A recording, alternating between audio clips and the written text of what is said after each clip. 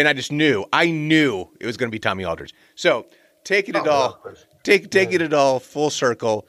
So like I said earlier on, we're going to have another episode coming up in about a month's time, and we'll do a much deeper dive into some of the bands of the time and just our experiences. I'm already fascinated about one thing that you said, and I'll love to explore, which is you mentioned, Don, and you said he's been into Allman Brothers. Is that what you said? Oh yeah, he's into the Southern rock thing, the Government Mule, the Allman Brothers.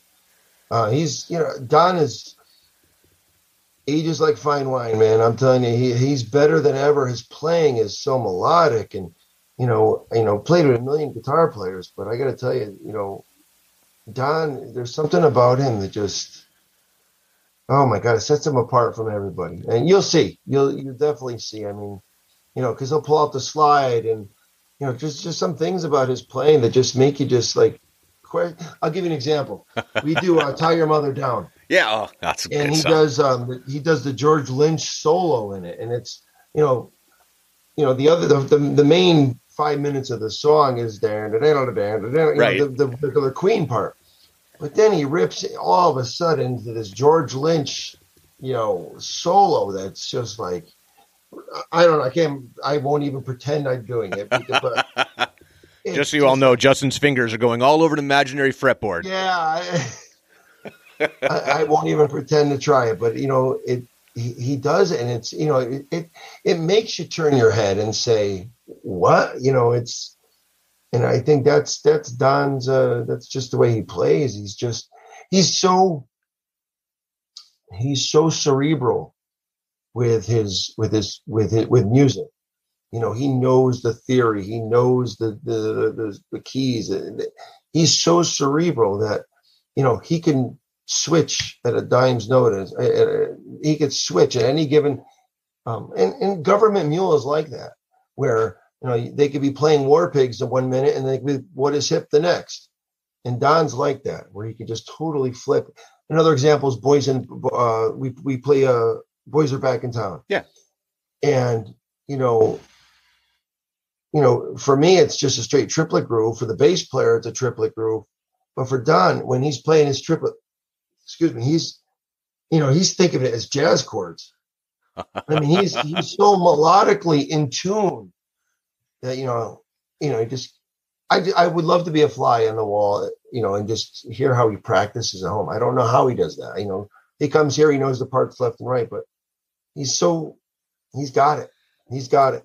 So the reason that I brought that back up, because I'll be interested to, just how you get from, so here's a little, inside baseball, is that the very technical stuff when we were first playing, the stuff that he was interested in, like Yngwie, right? Yeah. Very, very technical, very classical. And, you would never think of, even though now I will say, Yngwie Malmsteen has, I don't want to say loosened up, but he plays with a lot more feel than he did, I think, back then. Whereas, I don't automatically think of an Yngwie style player playing a blues or Southern or boogie rock kind of stuff, because these are like completely opposite poles, but that's where the evolution of the things that were popular, even when we were younger and in the era that we're talking about, because it was almost like they had gotten away from like the blues based stuff. But honestly, and again, we'll start another like 4 hours if we go down this road, is when you got to the point where, and you and I talked a little bit about this a couple weeks ago, this kind of bisection of music where the grunge thing, right? But bands like Soundgarden, Alice in Chains, those kind of bands, even Pearl Jam, very bluesy, very blues based, right? But then you also had this other branch where like the prog and prog metal were kind of branching off too at the same time. So if you were a player who was interested in both, you really got exposed to a lot of really different type of feel of groove. And if you have theory, you can take the little bits here and there. I mean, I think someone like Steve Vai is a way better bluesy player now than he was even when he was in Whitesnake. No, I agree 100%. And, you just mentioned the prog rock, there's a rabbit hole that we can go on for another 10 hours. But, Queensryche, Dream Theater's second record. I think where we were when we were kids and where we are now, and I mean, you had to go full circle. And now, let's say Dream Theater, for example, you had Winger prior to that, you had Whitesnake prior to that. So it's almost like it was like the next step for us to learn. It was, Pull Me Under was from Dream Theater was a complicated song in the sense that it was more complicated than Winger, but it wasn't Zappa yet. I'm thinking when I was 13 years old, I couldn't handle Zappa, but I could. Dream Theater was more digestible. I mean, it was, very, straight 4/4, a couple little tricks with the feet, a couple little, crazy. And then there's the Big Phil and Pull Me Under that, had the whole world, trying to figure out for a couple of years. But my point is that, I think God gives you what you can handle at that moment. And I think for us, it was, I started off with my Hall & Oates. And then I progressed to, kind of like the beginning of kind of like a Kiss, let's say. And then, maybe add Doc into the mix, Mick Brown did this cool little fill. And then you just work your way up. And then you get to a point where, do I want to go that next level to, some really crazy Zappa tune or I'm kind of content right here, So I think that kind of, we're going back to Don too. I think Don hit that plateau where, he's so cerebral, he's got it all. Now, how do I assimilate it to what we're doing? Does that make sense? Absolutely it does. It does. Yeah. That's the whole thing. You mentioned, Queensryche as an example. So that was one of those bands that I'm like, okay, if I'm going to sing, then Jeff Tate is like a blueprint, right? Of someone who is so technically skilled and accurate and can move between the different voices just so easily, but very formal. And I try to do that, like that formal thing, but then that becomes constraining, right? Yeah. So then, there's someone like Mike Patton who on that Angel Dust record is doing things that no one was doing before as a singer. Well, not like before, but certainly taking all these things and mixing it up. So it's just like anything else. It's like you take these little bit of pieces. The hard part, I think, particularly when you want to do your own music or do your own creation, is finding the unique voice in all of this. I mean, and that's really, I think, the most difficult thing because, when you're doing a cover song, you have a clear blueprint. Now you have some leeway. You can do some things, you can make it your own, but really truly finding your own voice, your own style, I think is the most difficult thing. So, I mean, I just encourage, any young people out there, and certainly a mistake that I made was, I didn't put in the work. And it's work, no matter what it is, even if it's something that you love and enjoy. If it's your voice, that's your instrument. You practice it, you build it. If it's drums, you practice it. Guitar, all those things. But also be cognizant that even if you're doing a cover song, that it's in your voice. Now, I always liked to emulate the singers because I found that challenging. I found that interesting. Hey, can I contort my voice to sound like X, Y, and Z? And we all do that when we're learning, but you really have to find what makes you unique. Right. And it's not only technique, it's also, let's say, the sound of your guitar, or the sound. I think you were saying, I forget what band we were talking about earlier, but the sound of his guitar, who was it? It wasn't The Edge. Who are we talking about when you're saying? Phil Collin. Oh, yeah, Phil Collin. That's a great example. Technically, I'm sure he is great, but you don't really see that on the records, but his tone, so it's not just about, how many hours you're in the woodshed, practice. And it's, I'll give you an example. Johnny Robb, he's this drummer guy, but he does a lot of the drum and bass and kind of the dubstep kind of stuff. He's got some tricks under his sleeves. I mean, he's a great drummer, period. But he does like little tricks where he'll take cymbals and put it on the drum. So he creates this kind of like white noise stuff, and things like that.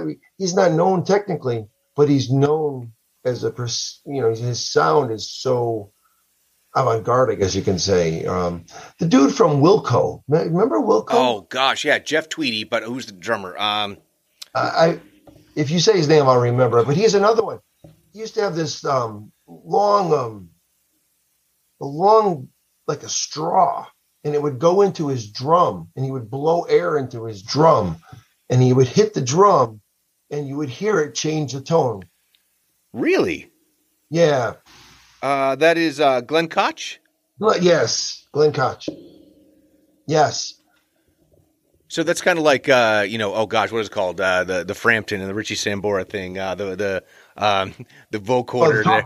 Yeah. So it's like that for drums. Yeah. Well, that's what this guy does. What a weird thing. Go on YouTube. Check him out. I mean, he's nuts. I mean, but that's what I'm saying. No one will ever, you won't be reading about it in a magazine because he did, this incredible fill around the drum. You're going to read about him because he took that marker and he drew, I don't know, and he tapped on his cymbal with a marker. He did something a little bit just off.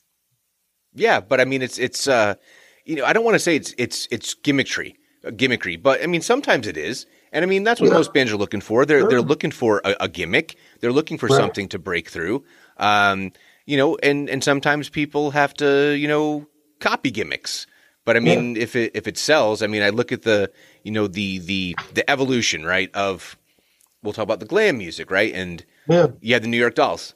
New York Dolls were completely different than Kiss, but Kiss begets, all these, other bands. And then you fast forward and, I mentioned Mike Patton, but, Mr. Bungle, they're all wearing masks. Well, you just wait 5 years later and that's Slipknot's gimmick. And Slipknot's, quadruple platinum, and, Mr. Bungle's playing tiny clubs.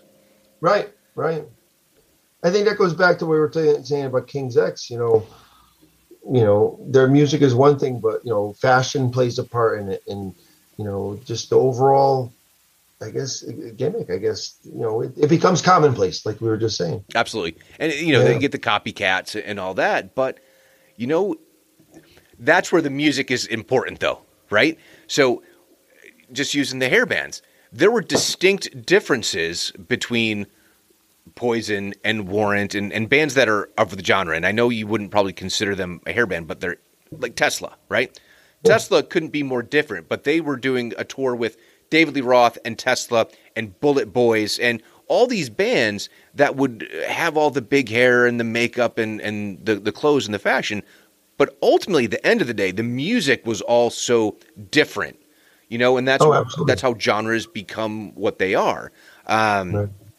But yeah, it is sometimes just the gimmick that gives away. I just remember I mentioned Eric Singer. Mm-hmm. So, okay, this is a weird digression. All right, so it's an album that you cannot buy. Yeah, and that is Badlands. Yeah. And that video for Dreams in the Dark, and he's got the suspended, and he's like, ding, ding, ding, ding, ding, right? And it seems so schlocky and so sticky, yet when we were whatever age we were at a teenager, like, that dude's cool, look at him, like, it just, it kicks ass. And it was like this simple thing, yet the rest of the band, was pretty just straight about it, Little shout out to Jakey Lee. He's got a solo band. He does some good stuff here and there. Well, if you go back to Buddy Rich did it, so I guess if he did it, it's okay to do it. So, but it's the whole thing. I mean, go back, that's just the lineage of music. I mean, every guitar, drum, whatever instrument you play, I'm sure there's someone back there doing some kind of gimmicky thing. Especially if you think about, like, let's say Buddy Rich, who was all technique, for him to have fun on that band stage, he would hit the cymbal from underneath. I mean, Eric Singer stole it right from him, and that's okay. Well, yeah, and then, you mentioned, Ringo earlier. So, I mean, Keith Moon need to separate himself from, just being the guy that's sitting behind the kid. So, I mean, you think about Charlie Watt, straight, perfect posture, very, very classic style, right? Classic grip. And then you have Ringo, again, did some, occasionally innovative stuff. And you mentioned, I remember years ago we were talking about him doing loops and those kind of things in the studio. Yep. Keith Moon needed to be this madman. But, like, I mean, he was more in the vein of like a Buddy Rich, right? Yeah. As far as his playing style. Oh gosh. What is his name? It's gonna kill me until I remember. The drummer for Cream.